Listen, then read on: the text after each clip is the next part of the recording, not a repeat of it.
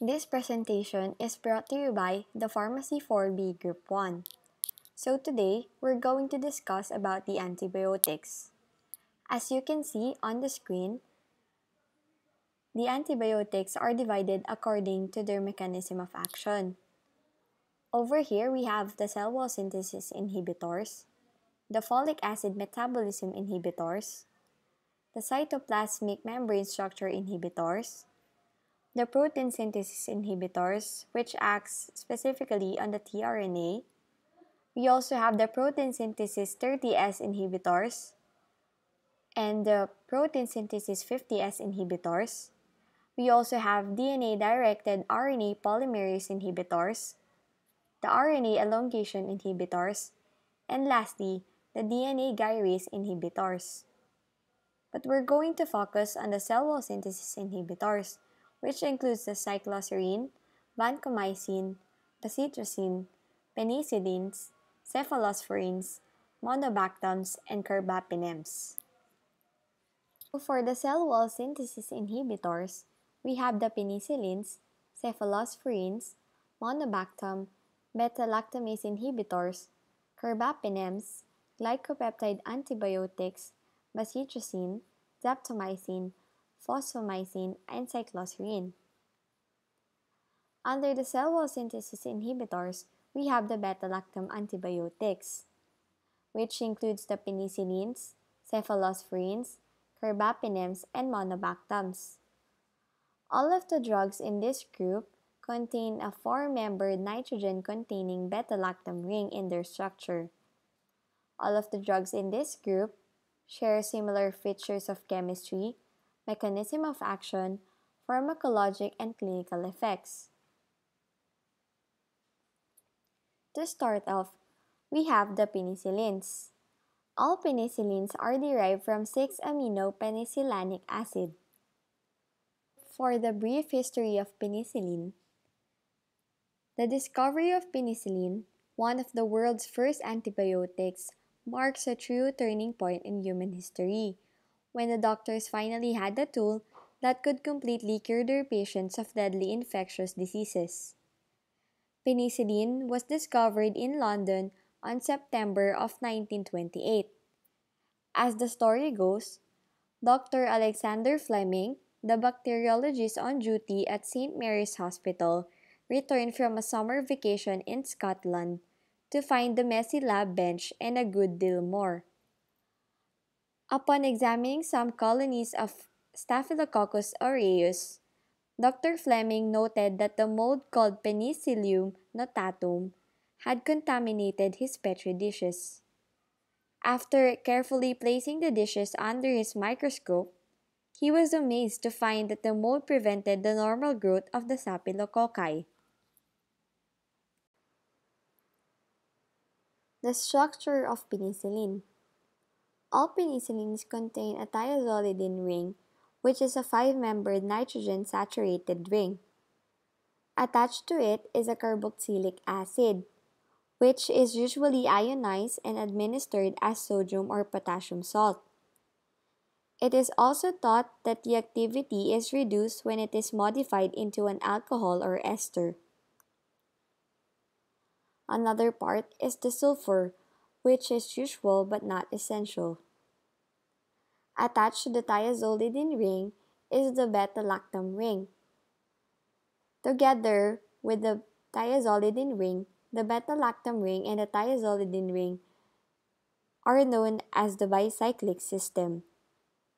The bicyclic system confers further strain on beta-lactam ring.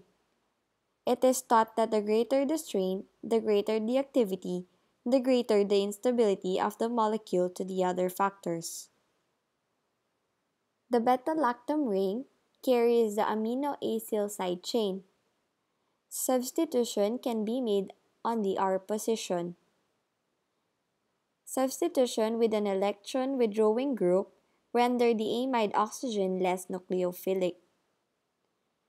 A substitution with a bulky group provides steric hindrance to beta-lactamase. And finally, incorporation of a polar group makes it more hydrophilic. Another part is the carbonyl group, which is a lone pair electron located on the nitrogen atom not fed to carbonyl group to form stabilized resonance structure, thus more electrophilic for nucleophilic attack.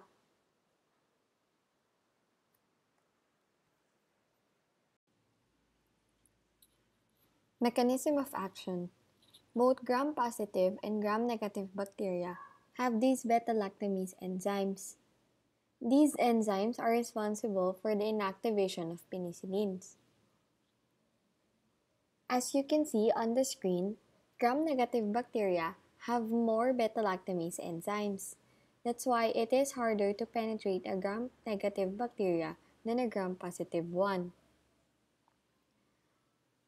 All bacteria produce these penicillin-binding proteins, are also known as transpeptidase. These transpeptidase or PBPs are responsible for the cross-linking of the peptidoglycan layer.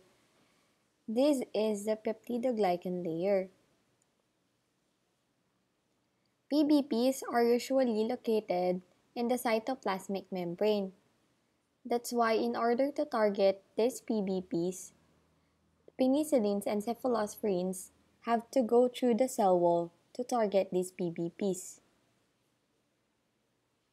The major difference between a gram-positive and a gram-negative bacteria is that gram-positive bacteria have this thick layer of peptidoglycan, but this is not usually a barrier for drugs to enter.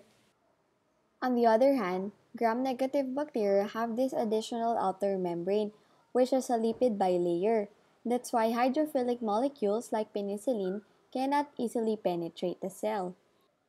They need to use this porin channel, which are pretty channels that let in hydrophilic molecules and possibly also the drugs. Penicillins act by inhibiting bacterial growth through interfering with the transpeptidation reaction of the bacterial cell wall synthesis. The cell wall is a rigid outer layer that completely surrounds the cytoplasmic membrane, maintains cell shape and integrity, and prevents cell lysis from high osmotic pressures.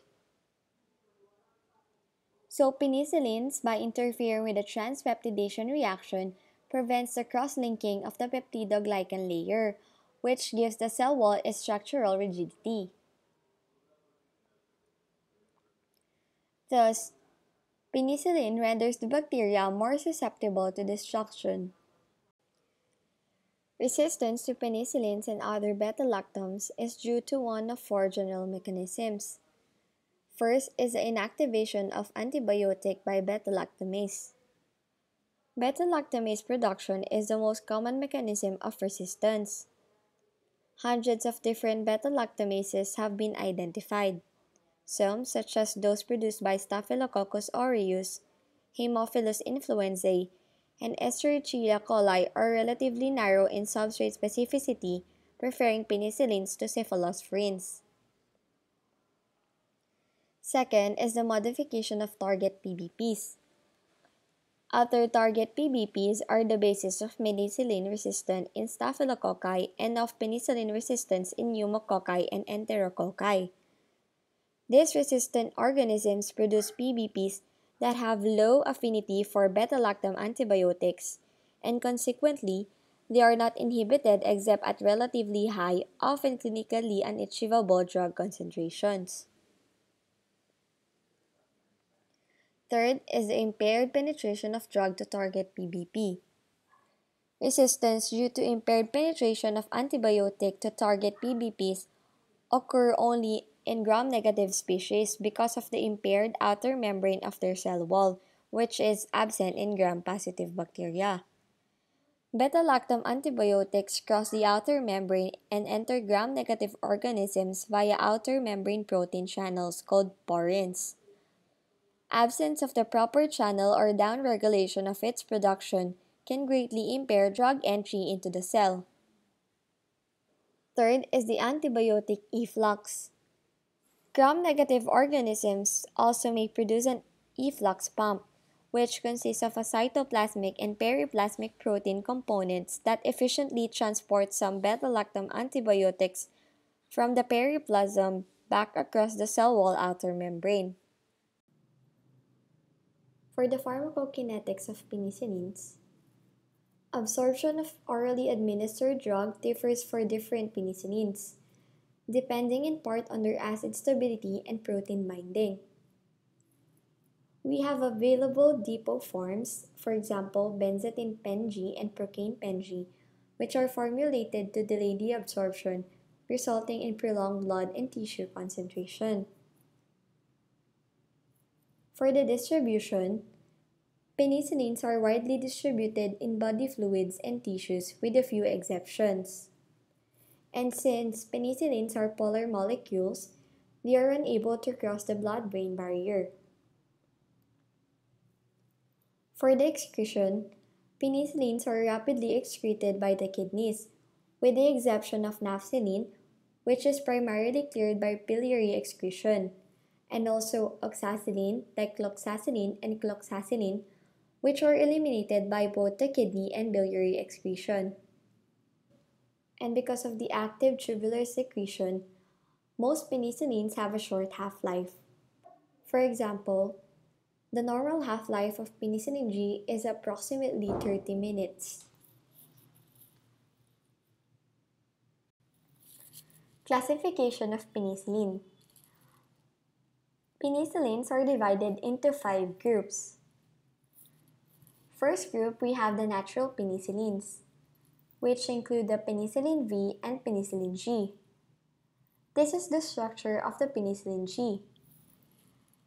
Pen-G was the first penicillin used when penicillins were first discovered. It is absorbed orally with about 2/3 of the dose being degraded by stomach acids. Penicillin G is very susceptible to beta-lactamases, the enzymes which inactivate the compound by degrading the beta-lactam ring. We also have the penicillin V. This is the oral form of penicillins. It is indicated only in minor infections because of the relatively poor bioavailability, weaker antimicrobial activity, and the need for frequent dosing. We now proceed to the next group. We have the beta-lactamase-resistant penicillins, which include the methicillin, naphthalene, oxacillin, cloxacillin, and dicloxacillin. All of the drugs in this group contain a bulky side chain. This bulky group acts as a protection against the beta-lactamase, thus preventing the degradation of the beta-lactam ring. The third group are the aminopenicillins, which have an extended spectrum. This includes the amoxicillin and ampicillin. Both drugs are similar to penicillin G in the activity against gram-positive organisms, but are weaker than the latter. They are also similar to chloramphenicol in the activity against gram-negative organisms. Aminopenicillins are acid-resistant, but are not penicillinase-resistant. The second to the last group are the carboxypenicillins, or also known as anti-pseudomonal penicillins. They also have an extended spectrum, which includes carbenicillin and ticarcillin. It is thought that ticarcillin is more active than carbenicillin against P. aeruginosa and Enterobacter species. And last, we have the uridopenicillins or anti-pseudomonal penicillins, which have extended spectrum. These include the methicillin and piperacillin. As you can see, all groups are active against gram-positive. However, groups 1, 2, and 3 have little to no effect against gram-negative, and only groups 4 and 5 have the activity against gram-negative organisms. Aminopenicillins, carboxypenicillins, and uridopenicillins are usually combined with beta-lactamase inhibitors. Indications of penicillins.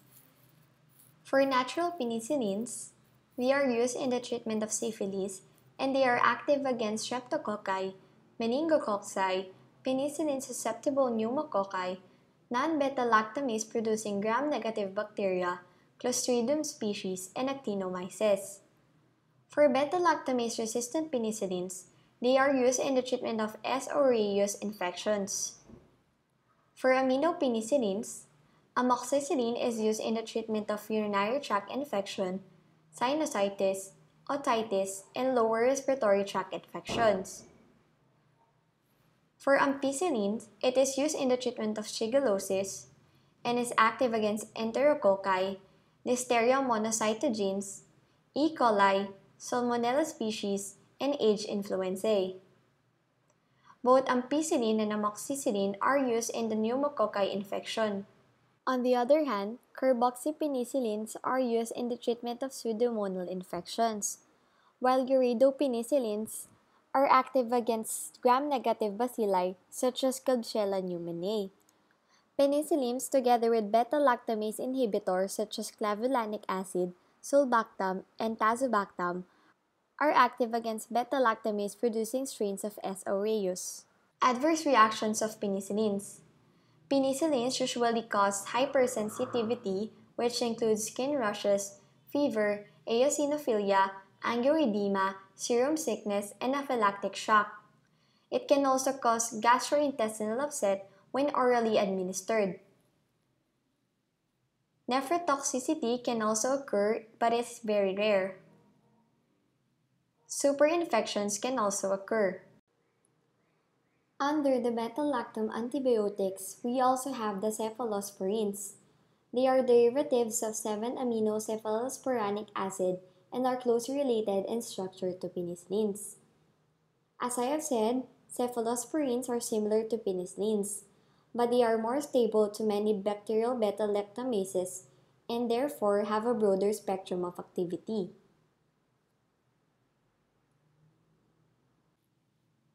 Brief history of cephalosporins. Cephalosporins compounds were first isolated from culture of Cephalosporium acremonium in Sardinia in 1948 by the Italian scientist Giuseppe Brozzu. Brozzu noticed that these cultures produced substances that were effective against Salmonella typhi, the cause of typhoid fever. Structure of cephalosporins. All cephalosporins consist of a dihydrothiazine ring, which is a six-membered ring. Substitution at the third position is responsible for the chemical and metabolic instability and the decrease in effect on antibacterial activity. Sulfur can be substituted with oxygen to become oxazifam and a carbon to become carbazifam. Attached to the dihydrothiazine ring is the beta-lactam ring, which is required for PBP reactivity and antibacterial activity. The beta-lactam ring carries the acyl side chain. Substitution may influence the antibacterial activity and affect the binding of beta-lactamase. And lastly, the carbonyl group, which is the lone pair electron located on nitrogen atom, not fed to the carbonyl group to form a stabilized resonance structure, thus more electrophilic for nucleophilic attack. The mechanism of action of cephalosporins. Cephalosporins are bactericidal and have the same mechanism of action as other beta-lactam antibiotics such as penicillins, but they are less susceptible to beta-lactamases. These are the beta-lactamases. Cephalosporins also interfere with the transpeptidation reaction, which disrupts the synthesis of the peptidoglycan layer forming the bacterial cell wall. Classification of cephalosporins. Cephalosporins can be classified to different generations according to their antimicrobial activity. Their classifications are as follows. For first generation, we have cefazolin and cephalotin used as parenteral agents, while cefadoxyl, cephalexin, and cefradin are used orally. For second generation, we have cefotetan, cefoxitin, and cefuroxime used as parenteral agents, while cefaclor, cefprozil, and cefuroxime acetyl are used as oral agents. For third generation, we have cefotaxime, ceftazidime, ceftizoxime, ceftriaxone, and cefoperazone used as parenteral agents, while cefdinir, cefditoren, cefpodoxime procetyl, ceftibuten, and cefixime are used as oral agents. For fourth generation, we have two, cefepime and cefpirone, which are used as parenteral agents. And lastly, the fifth generation, we also have two agents, ceftaroline and ceftobiprole, which are used parenterally. For the indications, first generations are active against Proteus mirabilis, Escherichia coli, and Klebsiella species. While for second generation, they are active against Haemophilus influenzae and Neisseria species. Second generations are also active against the organisms that are treated by the first generation. For the third generation and fourth generation, they are active against Citrobacter, Actinobacter, Enterobacter, Serratia species, and Pseudomonas. And lastly, for the fifth generation, they are the only agents active against methicillin-resistant S. aureus. Adverse reactions of cephalosporins. Cephalosporins can cause hypersensitivity, including anaphylaxis, fever, skin rashes, nephritis, granulocytopenia, and hemolytic anemia. Cephalosporins can also cause GI distress, local irritation after intramuscular injection, and thrombophlebitis after intravenous injection. And lastly, it can cause renal toxicity including interstitial nephritis and tubular necrosis. Other beta-lactam drugs include monobactams. Monobactams are drugs with a monocyclic beta ring. This is the monocyclic beta ring. Their spectrum of activity is limited to aerobic gram-negative rods, including P. aeruginosa. Unlike other beta-lactam drugs, they have no activity against gram-positive bacteria or anaerobes. One example of monobactam is the aztreonam, which is the only monobactam available in the USA. It has structural similarities to ceftazidime, and its gram-negative spectrum is similar to that of the third-generation cephalosporins. Aztreonam is usually stable against beta-lactamases, and it penetrates well into the cerebrospinal fluid. Aztreonam is given intravenously every 8 hours in a dose of 1 to 2 grams, providing peak serum levels of 100 microgram per ml. The half-life is 1 to 2 hours and is greatly prolonged in renal failure. Penicillin-allergic patients tolerate aztreonam without reaction. Occasional skin rashes and elevations of serum aminotransferases occur during administration of aztreonam, but major toxicity is uncommon. The mechanism of action of monobactams and carbapenems are just similar to that of the penicillins and cephalosporins, which includes interfering with the transpeptidation reaction, thus preventing the cross-linking of peptidoglycan layers. Other beta-lactam drugs include carbapenems. Carbapenems are structurally related to other beta-lactam antibiotics. These include doripenem, ertapenem, imipenem, and meropenem. Imipenem, which has a structure shown in this slide, is the first drug of this class, which has a wide spectrum with good activity against many gram-negative rods, including P. aeruginosa, gram-positive organisms, and anaerobes. It is resistant to most beta-lactamases, but not to carbapenemases or metallo-beta-lactamases. Enterococcus faeceum, methicillin-resistant strains of Staphylococci, Clostridium difficile, Burkholderia cepacia, and Stenotrophomonas maltophilia are resistant. Imipenem is inactivated by dehydropeptidase in renal tubules, resulting in low urinary concentrations. That's why imipinem is usually administered together with an inhibitor of renal dehydropeptidase, which is cilastatin. All carbapenems penetrate body tissues and fluids well, including the cerebrospinal fluid. All are cleared renally, and the dose must be reduced in patients with renal insufficiency.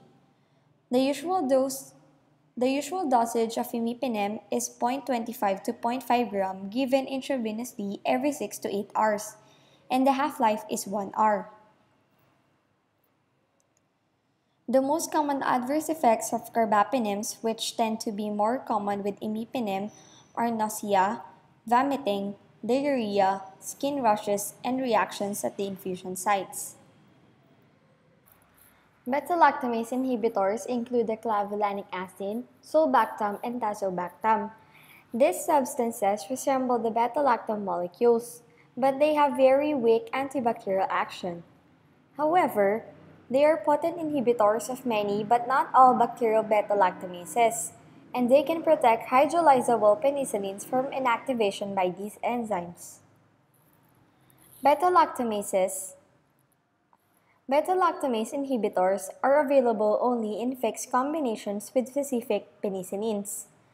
The antibacterial spectrum of the combination is determined by the companion penicillin and not by the beta-lactamase inhibitor. An inhibitor extends the spectrum of a penicillin provided that the inactivity of the penicillin is due to the destruction by beta-lactamase and that the inhibitor is active against the beta-lactamase that is produced. Aside from the beta-lactam drugs, we also have glycopeptide antibiotics, which include the vancomycin, teicoplanin, delavancin, and dalbavancin.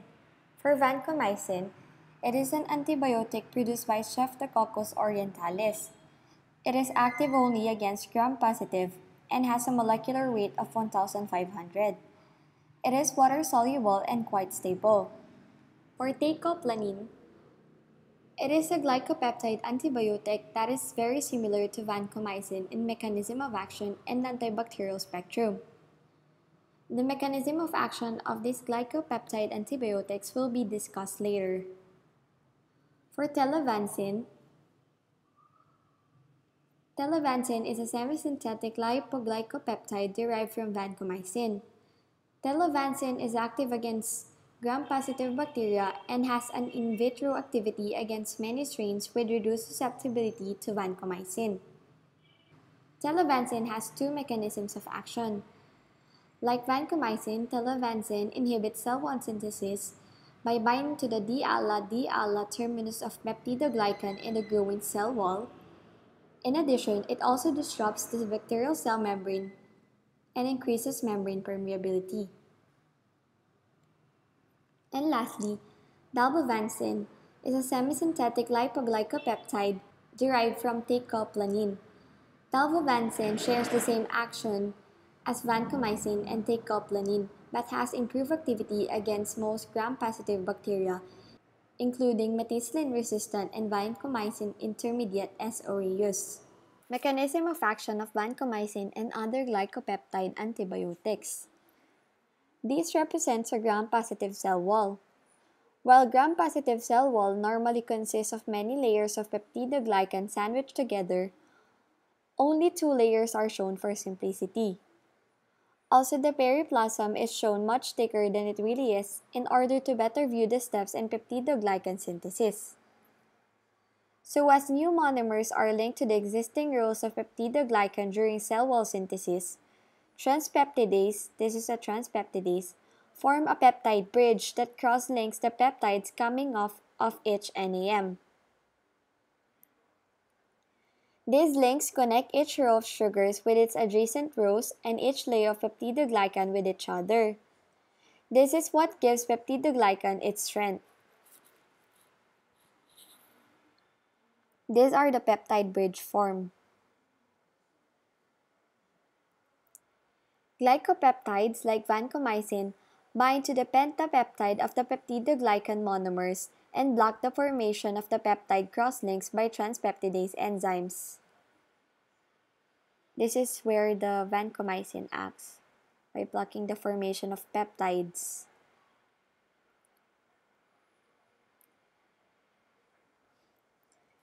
So as the autolysins, the autolysins, continue to break the peptide crosslinks and new crosslinks fail to form, the bacterium bursts from osmotic lysis. So this is what happens when vancomycin attacks the cell. Adverse reactions of vancomycin.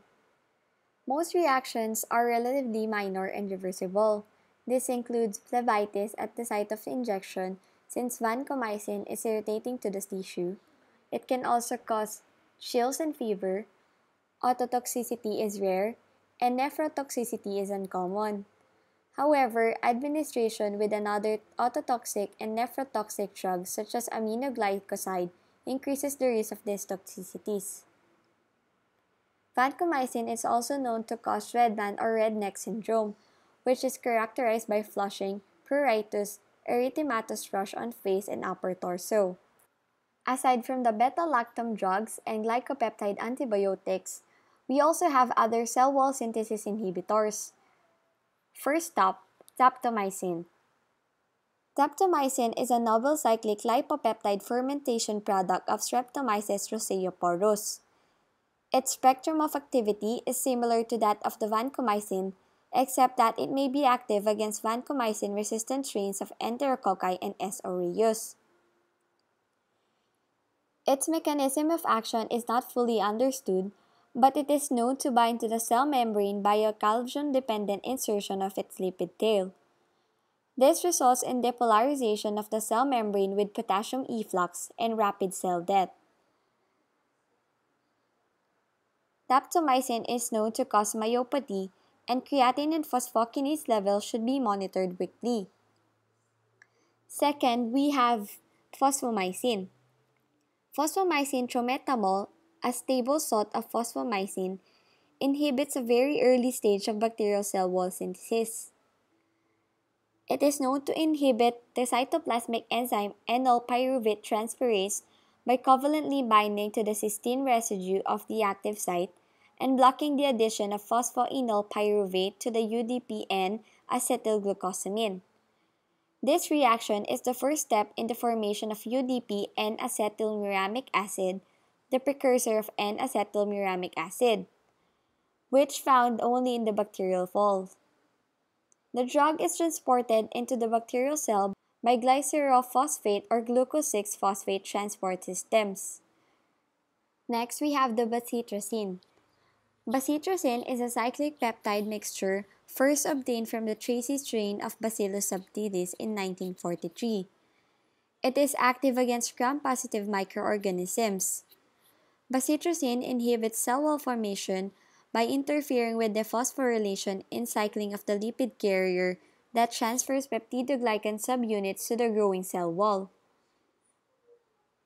Bacitracin is highly nephrotoxic when administered systemically, and it is only used topically. Bacitracin is poorly absorbed, and topical application results in local antibacterial activity without systemic effect. And lastly, we have cycloserine. Cycloserine is an antibiotic produced by Streptomyces orchidaceus. It is water-soluble and very unstable at acid pH.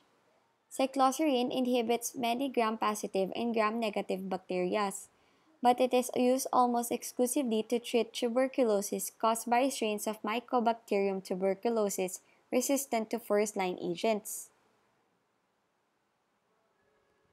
Cycloserine is a structural analog of D-alanine, and it inhibits the incorporation of D-alanine in peptidoglycan pentapeptide by inhibiting alanine racemase, which converts L-alanine to D-alanine and D-alanyl D-alanine ligase. Cycloserine causes serious dose-related central nervous system toxicity with headaches, tremors, acute psychosis, and convulsions. That ends our presentation. Thank you for watching.